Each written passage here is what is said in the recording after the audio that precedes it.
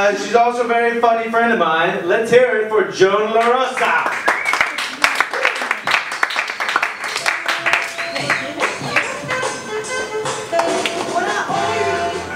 Thank you very much. Guys, Ian was talking about puppies. Killing them, dead puppies. Guys, I have a live puppy living in my apartment. Yeah. It's not mine, it's my roommate's, but it's still awesome, right? The best thing about this puppy, though, is that she has to train it. And she's not training it in English, she's not even training it in Mandarin. She's training it in her local dialect, Suzhou. So I have this amazing opportunity to learn a new language. And I can just see it now on my resume. It's going to be like, English, native, Spanish, fluent, Chinese, pretty fucking good, and Suzhou. Well, actually, I'll be honest, my Suzhou isn't that great right now. Like, the only job that I'm qualified to do in Suzhou is, like, be a dominatrix. So I can, like, take the bullet train over there on weekends and be like, get down. Get up. On the bed. Again. Very clever. Look what you did. Back in your cage. Guys, I'm not going to Suzhou. I'll tell you where I'm going to go. I'm going to America soon. I'm really homesick. Yeah, USA. Woo! I'm really homesick. I really miss my mom. I miss my mom a lot, and I know she misses me. And she worries about me a lot. And I think the TV that she watches really just contributes to her worrying. She's in those crime dramas, you know, like CSI, NCIS, SVU. They cannot make enough of these for my mom. Like, they bring out New York, Las Vegas, fucking whatever, and they have a new CSI. I don't know its actual name, I just know what my mom calls it. She calls it CSI Nightmares Abroad. And this is the CSI where the girl goes to Thailand to volunteer in an orphanage and gets killed and gets her organs stolen. And, you know, the guy goes to India to volunteer in an orphanage and gets killed and gets his organs stolen. And the girl goes to Shanghai to be a stand-up comedian. And, yeah. I would just love to be in the focus group where they were inventing this next CSI. Like, they're just sitting there, they're like, okay, what is our target demographic?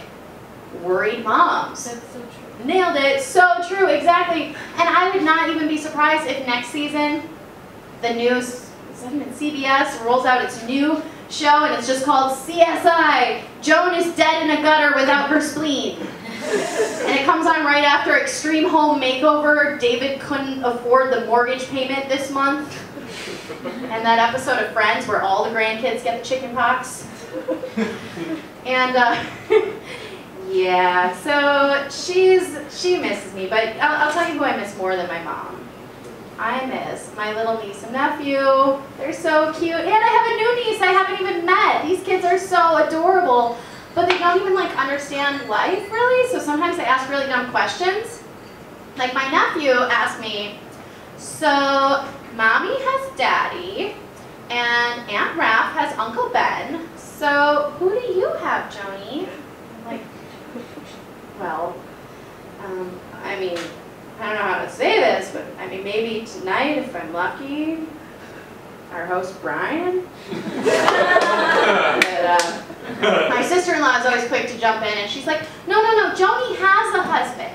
She just hasn't found him yet. They're still looking for each other. They haven't found each other yet. And so then we go for walks, and the kids are always like, maybe he's in here. And my nephew's like, yeah, maybe he's in that pile of leaves. Or maybe he's under here.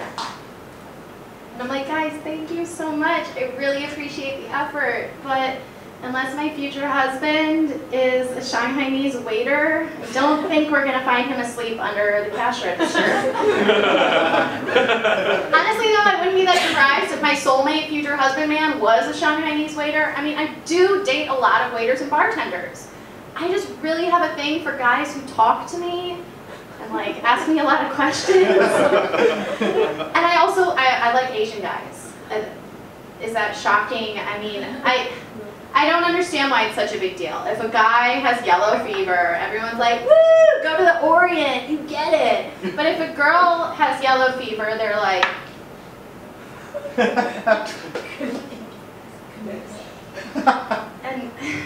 but actually, I joke about that a lot, but I have an update. I was cured this week. They found the cure for yellow fever at Huashan Public Hospital in the Shanghai district. So the trick to curing yellow fever, well, also, aside from yellow fever, I was also cured of a life-threatening bacterial infection in my spleen. What is a spleen? My doctor, when I asked him what it was caused by, was just like, China? High quality medicine, y'all. So the trick is to get really, really sick, okay, if you want to cure your yellow fever. And then you gotta get sick enough that you need IVs, like tons of IVs. You need to be in the IV room at Huashan for at least like 5 hours, okay? Then you sit down, you get the IVs put in you, and you just wait. You wait for your iPhone to die. Once your iPhone is dead, you have nothing to entertain yourself except the row of old and middle-aged Chinese men sitting across from you, getting drugs stripped into them. And all you can do is just play Fuck, Marry, Kill in your head for 2 bags of saline. So guys, I'm completely cured. Yes, such a great game. I still have my spleen. They don't need to send CSI crew here. Woo! And I'm totally cured of yellow fever because no matter how hot that guy is that I'm going to meet tonight later at KTV, no matter how much I just want to bring him back to my apartment, I know that in 20, 30 years he's going to be one of those dudes. So that is not happening. Thank you guys so much.